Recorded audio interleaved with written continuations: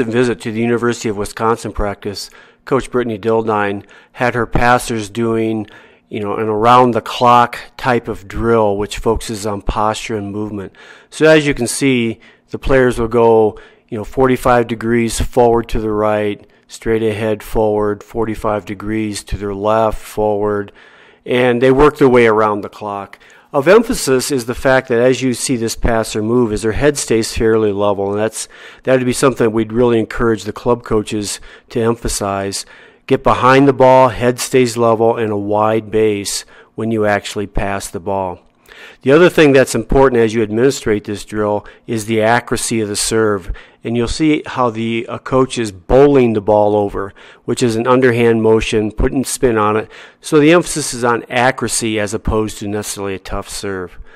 The other point of emphasis as we went through the passing sequence here is receiving low balls. And Coach Dildine was emphasizing to the players either run or shuffle to the ball, depending on where the ball is, but get a wide base, as you can see there, drop the hips under the ball, and then almost have the arm parallel with the floor. So move to the ball, wide base, drop hips, and then you're going to lift up as opposed to pushing the ball forward as if when you were receiving the ball from deeper in the backcourt. So run or shuffle to the ball. Finish with a split step to widen the base, lower the hips, which is very important, which you can't do if your base is narrow. So lower the hips, platform parallel to the floor, and use your legs to lift the ball up.